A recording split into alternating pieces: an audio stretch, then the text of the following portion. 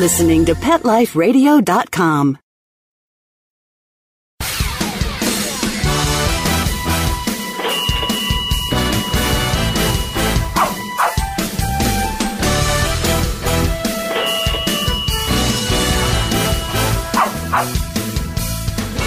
Hello and welcome to Six Figure Dog Business on PetLifeRadio.com. I'm your host, Ty Brown of SixFigureDogBusiness.com. Now this is the show where we teach you how to start or grow your pet-related business to a healthy six-figure per year or more profit. In today's episode, I'm excited because you're going to be getting a double dose of business advice as I'm sitting down with the Parker brothers. And no, I'm not referring to the board game Monopoly Parker brothers. Instead, I'm going to be interviewing Stephen and Jason Parker, who have a franchise that you just may want to hear about. So stay tuned. We'll be right back.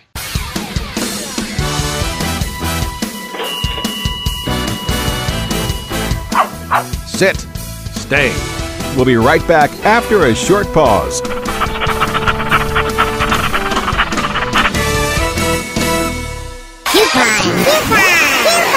Petlife Radio has doggone fur-flying fantastic deals for our listeners. Go to petcodeals.com and get $6 off your order of $60 or more and up to 40% off hundreds of items at Petco. Petcodeals.com. But that's not all. Are you talking to me? Petlife Radio listeners, try Audible.com now and get your first 30 days of Audible Listener Gold membership plan free. And get a free audiobook. Choose from over 100,000 titles. To get this great deal, go to audibledeals.com. That's audibledeals.com. The new Dyson Animal Vacs are powerful bagless upright vacuums for homes with pets. Air muscle and radio root cyclone technology generates the strongest suction power to powerfully remove dust, dirt, and pet hair from the home or car. Go to DysonDeals.com. DysonDeals.com to order your Dyson Animal Vac today. Go to PetSmartDeal.com and save up to 30% on awesome gifts for the pets and pet people in your life. Toys, collars, leashes, PetSmart gift cards, treats, and more. Go to PetSmartDeal.com today. PetSmartDeal.com. Let's talk pets on PetLifeRadio.com.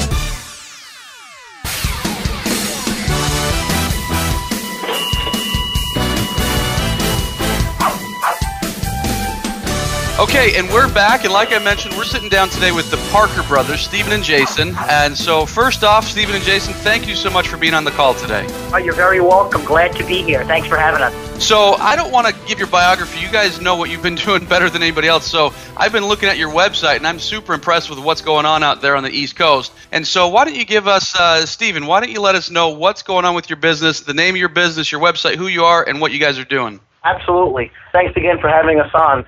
This is Stephen Parker, co-founder and chief executive officer of Canine Resorts, Daycare and Luxury Hotel, www.canineresorts.com, the letter K, the number 9, resorts.com. We are an award-winning pet care facility. We just started franchising 2 years ago. We are offering franchise opportunities from Boston down to Northern Virginia, and we provide pets with, dogs in particular, with a 5-star resort experience. We provide cage-free overnight boarding, meaning that dogs are housed in luxury suites with beds and TVs as opposed to a traditional cage or run. We provide a doggy daycare program, which allows dogs to socialize and interact and burn energy during the day. And we also provide premium bathing services. So clients are looking to have their dog come home happy, fresh, and clean. We will give them a luxury dog bath before they depart. That's awesome. Now, Jason, let me ask you this, because I was on your website and I was reading some of your story, and I was super impressed. You guys started your foray into the pet business when you were kids. Jason, can you tell us a little bit more about how you guys got started? Absolutely. My brother Stephen and I always wanted dogs growing up, and unfortunately our parents are not dog people. They just didn't have dogs growing up when they were kids. and they didn't allow us to have a dog. So we tried to do everything that we could, make the honor roll, do our chores in order to get a dog, and it just didn't happen. So when Stephen and I were really young, I was 12, he was 14, we started watching our neighbors' pets when they would go away on vacation, making multiple visits to the home each and every day. And our neighbors realized that we were responsible young children, and we could be trusted to care for their pets long term when they were going away. So then we took that dream and we turned it into a dog walking business, and really did the business full time through high school and the beginning of Stephen's college years. And the business did very, very well. We were very successful, but we said, how can we take this business to the next level? So we opened up Canine Resorts Daycare and Luxury Hotel in Fanwood, New Jersey in January of 2005, and it was an immediate success. There had been nothing like it anywhere in the state of New Jersey. We offered cage-free rooms, luxury suites, doggy daycare. Everything that we did was top of the line. Stephen and I traveled all around the country doing our research, hiring the best consultants, and Canine Resorts was born in 2005.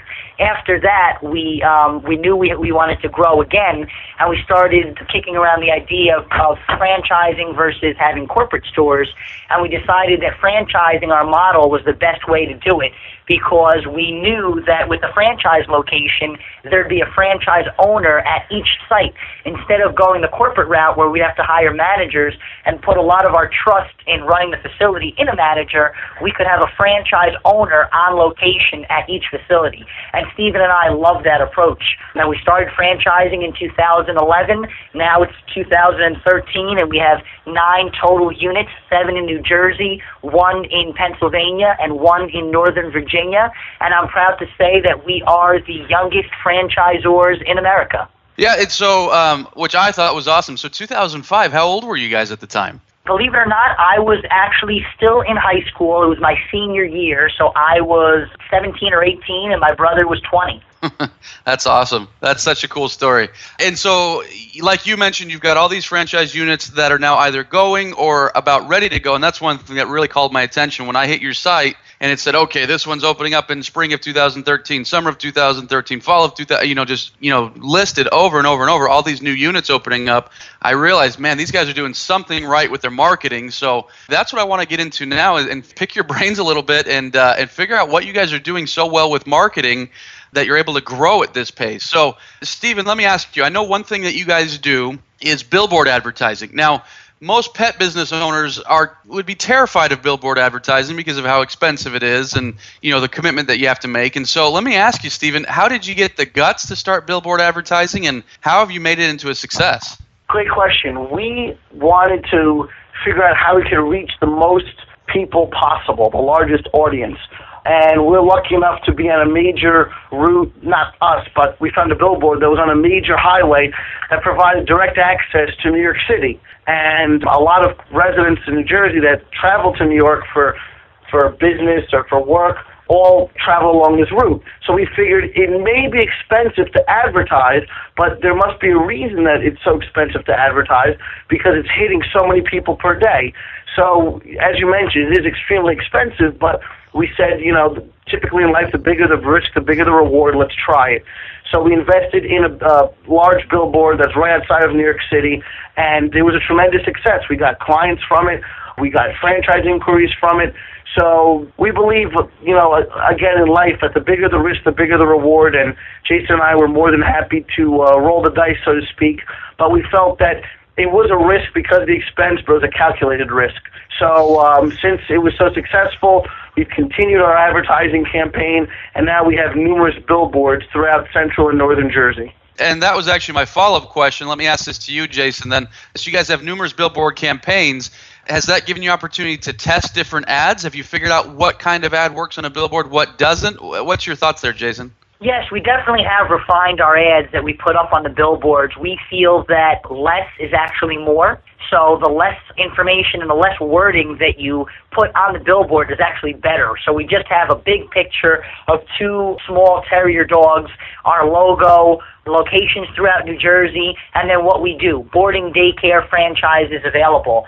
And that really is easy, because people have to be able to see what they're looking at, and they only have a second or two as they're traveling on a busy highway to get that message. So I see billboards out there all the time that are flooded with words. It looks like there's a paragraph put on there. That's not good, at least in my opinion, because it doesn't get your message out. People need to know within 1, 2, or 3 words what it is that you do. Exactly. And I think you're right. I've seen these billboards where it looks like they're trying to sell their whole product, on the billboard, when really they should just be selling people on calling a phone number or stopping by a location. They don't need to sell the whole kit and caboodle, from one billboard. So, Stephen, all of your new franchisees that come on board, do you ask them to budget that into their advertising expense? That, hey, a billboard is going to give you this much of a return, so we really want you to do that? I mean, what do you do for new franchisees? Great question. We actually have 2 different options for our new franchisees. Basically, we have 2 different programs. We have a local advertising program, which is specifically geared towards the local franchisees market. And then we have a national advertising or a regional advertising program. So with respect to the local program, the franchisee is in charge of that, and they will make the final decision. But obviously, they can always call us for our, not necessarily our approval, but for our advice on what has worked for us in the past. And we will obviously provide them with recommendations. And again, the franchisee is the ultimate decision maker in that process. Then they also contribute, every franchisee will contribute 1% of their sales to our national marketing campaign. And that's really what goes towards when you see billboards strategically positioned throughout the state, or you may see something in New Jersey Monthly Magazine or Star Ledger, which is the largest newspaper in our state, and it'll advertise canine resorts, locations throughout New Jersey. Please visit canineresorts.com. That's something that all the franchisees contribute into a brand development fund, and then we spend those proceeds on behalf of the brand to obtain advertising and to obtain brand awareness for the brand as a whole. And let me just butt in. So we basically do have those 2 funds where one, the local, the franchisee has control over, and then the more regional, larger fund that everyone contributes to, Stephen and I manage, and you'll see a lot of the larger publications. That's when we use that larger brand development fund. But we do have a marketing company that we work with that puts together a whole plan and package for each franchisee. We try to make the whole process as turnkey as possible. So when someone buys the business, they're really not doing anything on their own. They're in business, they're in business for themselves, but not by themselves. They're getting the support, the help, and the direction from us on the corporate end. So let me ask you then, Jason, for the small business owner who's listening to this program right now, is billboard advertising going to be cost prohibitive for everyone? I mean, you guys obviously know because you've got various billboards around. Now, I'm sure prices are going to vary around the country, but, on an entry level, what is someone going to be looking to pay to get into billboard advertising? It can be as low, believe it or not, as $400 per billboard for a 30-day period to as high that I've seen it as about $5,500 per board. And again, a lot of different factors, $5,500 per board. A lot of different factors will go into that. It's going to depend on the size of the board, so they have different sizes, whether you get a standard size, a large size, or an extra large size, the type of road, the traffic count, the city. All of those factors are going to depend on, are going to make the variation there. Excellent. Okay. Well, let's move on then, because I want to get into talking more about some referral programs or getting referrals, essentially. So, Stephen, let me direct this at you. I know you guys have been successful in referrals. Now, a lot of people listening to this program, a lot of people looking to get into business know that referrals are or can be the lifeblood of a company. But a lot of people think, okay, if I do a good job, I'll get referrals, and they leave it at that. But, I found over the years I don't think that's the case. And so let me ask, what do you guys do referral-wise? How do you get referrals? How do you make sure that you're getting a steady stream of them? What's your referral program, Stephen? Yes, you have to really reward someone. I agree that, a lot of people think, if I just do a good job, then the referrals will come. That's not necessarily the case. There's a couple of factors that I think have really worked well for us with our referral programs. First of all, we have 2 different types of referral programs. We have a store referral program, and what I mean by that is if you are a satisfied customer of Canine Resorts and you refer your friend to Canine Resorts, you will get a referral credit. $15 credit, $20 credit, $25 credit, depending on the store. Some stores will even say, we'll give you a $25 credit and your friend a $25 credit. So that works really well. The second referral program that we have is our franchise referral credit. And what that is if you refer someone to K9 Resorts Franchising and they wind up purchasing a franchise from us, we will give you a check for $5,000 or a brand new Rolex watch, your choice. Wow. And so far, we have awarded $10,000 in franchise referral checks, and we're happy to do so. And these people were either friends or family or associates of ours that were familiar with Jason and I, and familiar with K9 Resorts, and felt that they knew someone that would benefit from becoming a K9 Resorts franchise owner. They made the referral, and we, again, awarded $10,000 just last year alone. Now, see, I love that because so many times in business, so many business owners are looking at these things as like an expense. Oh, you had to pay $10,000, but look at what you're getting in return. You're getting 2 new franchises from that, which is going to be, recurring revenue for you. Now, on a lower level, on your store level, where you're giving a $10 credit, a $20 credit, again, a lot of business owners say, oh, that's an expense. I can't afford to lose $20, every time I get a referral or something like that. But in reality, look at the lifetime value of that person coming in. Yeah, you gave up $20 to get that new client, but what if they do 2 vacations a year and 20 daycares or something like that? I mean, that's way more valuable. Jason, let me get a little bit more of the nuts and bolts on that from you. How do you manage that? I mean, because I think a lot of people will hear that and they would say, okay, I'm willing to give out a referral fee, but how do you manage it so that it's tracked well, so that the person actually gets it, so the person actually knows that it's a referral, so that your receptionist knows that I'm supposed to be assigning this to this person? How do you do that? Well, in our business, it's very easy. We do have the systems in place to handle that. We have a proprietary software that we use that manages our entire business. So, for example, everything from when the client calls and makes a reservation, when we check availability, when we actually make that reservation, that invoice, all of that information is kept on a software system that we use. And there is a spot on the individual client profile that says referral source. So we just type in, that referral source, whether it's a client or the billboard ad, or so we can track if our advertising is working. We type it in that referral source. If it happens to be a name of a client, we type that client's name in, and then we immediately open up that client's profile in the appropriate place, give them their credit, and then just pick up the phone and say, hello, Mrs. Smith, thank you so much for referring Mrs. Jones. As a way of saying thank you, as you know, we've placed a $25 credit on your account. So on our system, we make it nice and easy. That's beautiful because so many businesses make it so difficult to get your referral credit that, the person has to come in with this specific coupon, with this specific code, and then you get your referral credit. But that's brilliant. You guys are actually seeking to give these referral credits out. Is that what you're telling me? You're 100% right, and it is an investment. We don't look at it as an expense. We look at it as an investment. And if you actually look at what the cost is of that $20 or $25 gift certificate to gain a new client, and you compare it to the cost, the high cost of advertising, like we were just talking about, whether it's billboard or magazine or newspaper or whatever advertising, it is the most inexpensive form of advertising out there. So, well, let me get some, Stephen, let me ask you maybe to elaborate a little bit on that for us. And so, and maybe I'm putting you on the spot. Maybe you don't have all this data at your hands, but have you ever tracked, a billboard, through billboard advertising, it costs us X amount of dollars to get a new client. Through referral, it costs X amount of dollars. Do you guys have that data on hand? It's a very good question. I don't have it off the top of my head.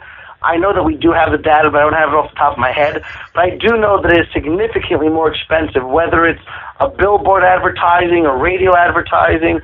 I would say it's several $100s per client. Typically, we spend several thousands of dollars on each ad that we do, and we typically get anywhere from 1 client to 20 clients, depending on the success of the campaign.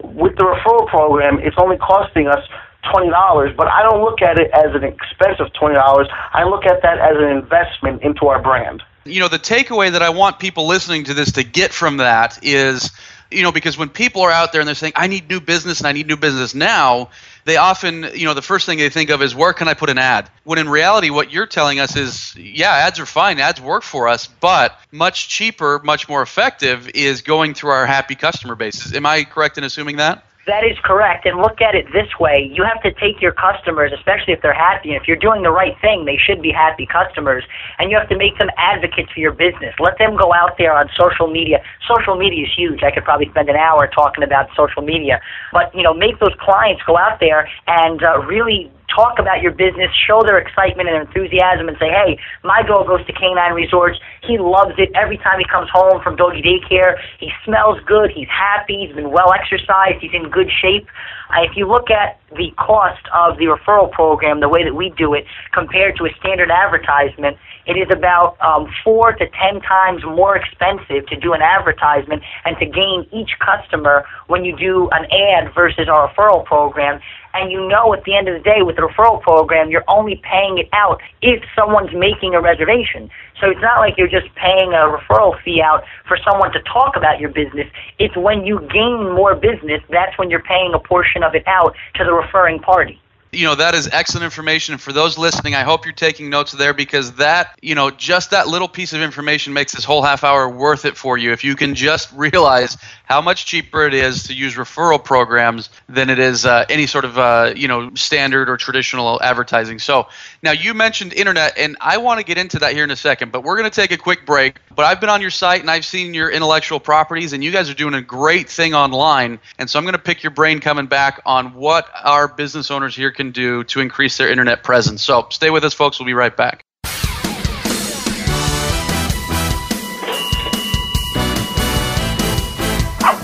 Sit.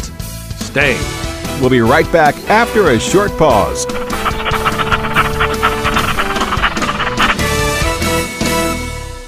Hi, this is Tim Link, animal communicator and pet expert and host of Animal Rights on Pet Life Radio. Have you ever wanted to know what your pet is really thinking? Do you want to find out if they truly understand what you're trying to tell them? Ever wish you could build a better understanding and closer relationship with your pet? Well, now you can. Learning to communicate with animals is a 4-part on-demand workshop. In the workshop, you'll learn the essential techniques that are necessary to communicate with animals, including what is animal communication, breathing correctly to achieve the perfect state to communicate with your animals at a deeper level, using guided meditation exercises, a method to communicate with animals, and how to send and receive information from your animals. So if you're wanting to learn how to communicate and connect with your animals at a deeper level, visit PetLifeRadio.com/workshop and purchase and download Learning to Communicate with Animals. You'll be glad you did.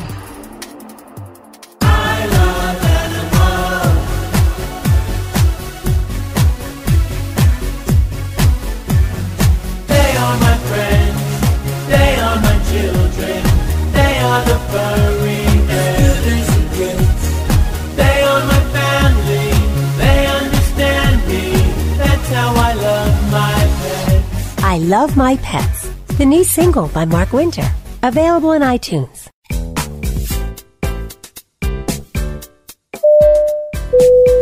Attention passengers, please fasten your seatbelts, put your seat bags and sleeping pets in their full upright position, and prepare for takeoff. Pet Life Radio presents Travel Tales, the show where you'll get great travel ideas on perfect places for you and your pet. From Paris to paradise, south of the border to the South Seas, Travel Tales will give you cool tips on fun vacation destinations to travel with your pet, pet-friendly hotels, and advice on how to travel safely and happily with your furry best friends. So, get ready to pack the bags and the bones with your Travel Tales hosts, Susan Sims and Nicholas Veslowski, every week on demand, only on PetLifeRadio.com.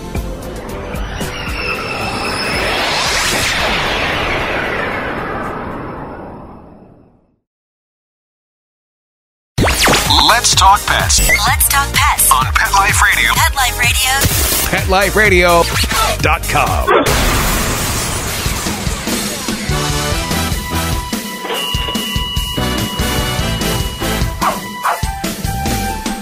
Okay, and we're back, and we're talking with the Parker brothers, and they have been giving us some amazing information about billboard advertising, referral programs. Folks, these are things that I'm not seeing them being done in too many pet businesses out there, as far as billboards and referral programs.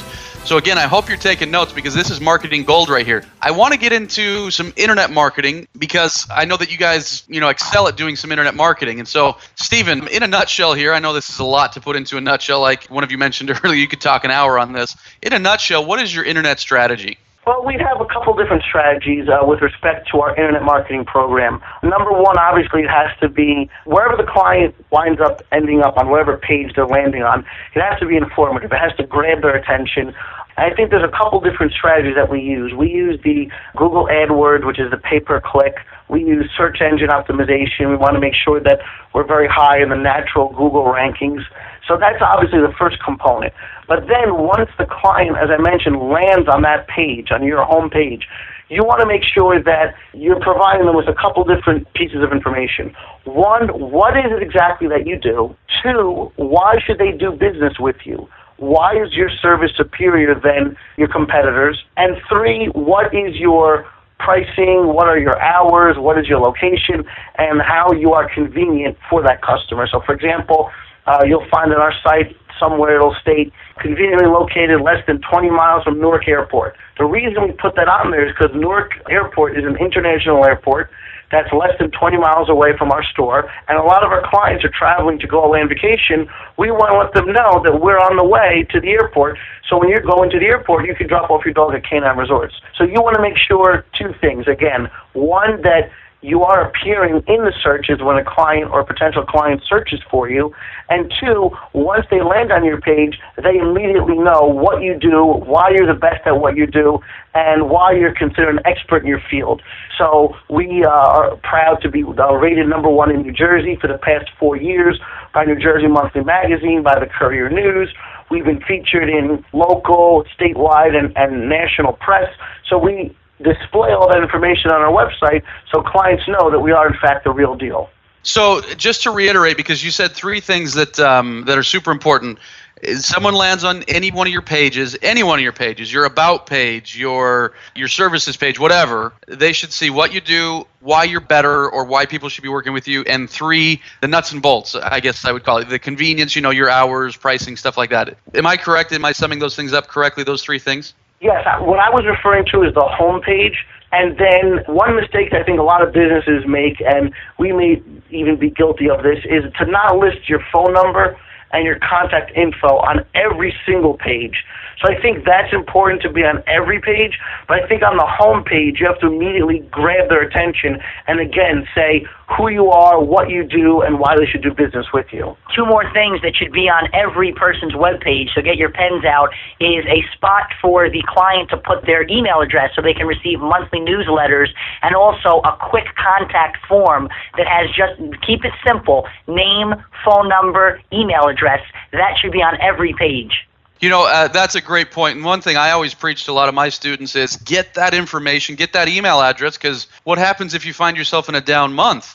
Well, if you're in a down month and you've got a list of 1,000 email addresses, maybe you shoot out a special or a promotion. And I mean, that's just one reason for maintaining a list of people. But, as the marketers that I always study say, the money is in the list. We should always be creating a list of prospects, of consumers, et cetera, correct? Exactly. And then you have a drip campaign so that you give that monthly newsletter. You have content going out there every month. I think it's important. You don't want to overdo it with the contact with the client, even on email. People think today, it's an email address. I can bombard them with all these promotions and newsletters and all these different things, and I can send something out every other day or every week. If you do it too much, the only thing people are going to do is unsubscribe. I know that. That's what I do personally when I get too much email from one particular vendor, is I just quickly unsubscribe. And the way it is right now with a lot of the programs that you have to use to do these email campaigns is you need to get the client's permission a lot of times in order to sign them up for that monthly email or any type of communication that you're going to have, or the service provider, the company that's actually sending out that email won't send it out. And if you do get too many complaints, then you get red flagged and shut down as well. And then you have to prove to that company that you actually do have the permission of each and every client to send out this information. So it's a very touchy situation. You want to make sure that you're doing it the right way. And if you have any questions, contact a local marketing company. They can definitely help you. Mm-hmm. Well, Jason, I think it was you that said that you could talk about social media for an hour, and I want to finish up on that topic. We're getting close to the end of our interview here, and I want to finish up on that because you're talking about some great stuff with, make sure that we're dripping content to them, we're monthly newsletter or informative stuff. Does that then transfer over to your social media strategy? I mean, what kind of stuff are you putting out there in your social media platforms? Sure, absolutely. Everything's really tied in together. So at Canine Resorts, we do put out a monthly newsletter. It's the same newsletter. It goes out to all the stores, so it touches on what an individual store is doing in terms of a promotion or stuff like that. Also, we're very involved in the community, so if any franchise owner is involved in their local community, we encourage it, and we talk about it and highlight it on our newsletter. For example, here in New Jersey, in Scotch Plains, Stephen and I are involved in the Rotary Wolf Walk. It's the third year that we're helping put this event together, and it's basically a walk all around town, about 1.5 miles walk to benefit local charities that the Rotary is putting together along with our help. And we talk about that. So we mentioned the fact that this Wolf Walk is taking place. For more information, visit this website. We always put the link out there. That's important stuff. So everything's kind of tied in together. We advertise it then on the social media, on Facebook and Twitter, and there's always fresh content. That's the number one thing with social media, is you have to have fresh content on there. If you let stuff sit on your page for too long, it's not good. You have to keep everybody engaged. And in this day and age, when everybody has a smartphone or a tablet that they're walking around with, it's not even one post per day. That's not even fresh content. Every couple hours you have to put stuff on there. Pictures work out really well for social media, Facebook, so you can put different pictures on there with captions like this. If your dog has done something like that and it's a picture of a dog shredding the couch, different contests that we do on social media, best dressed pet. You got to get your consumer engaged and interacting with you and offer prizes. So every time we do a contest, we give $150, $200 Visa gift card to the winner of that contest. You got to keep people involved and excited, and it's been working really well. Awesome.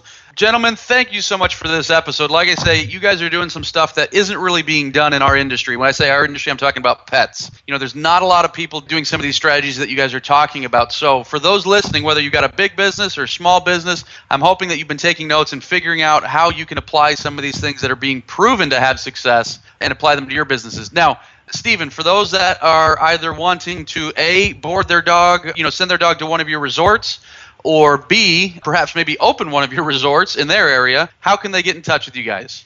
Absolutely. They can visit our website, www.canineresorts, the letter K, the number 9, resorts.com, or they can give us a call at 908-889-PETS.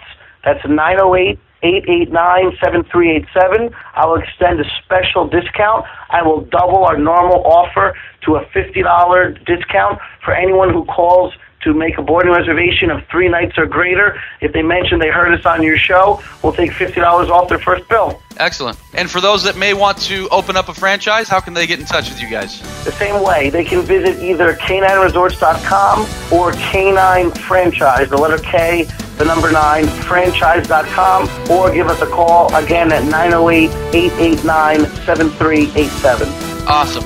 Well, listeners, thank you so much for listening. Don't forget to come back to PetLifeRadio.com and click on Six Figure Dog Business to hear all of our business building episodes. Thanks for listening, and we'll talk to you soon. Let's Talk Pets, every week on demand, only on PetLifeRadio.com.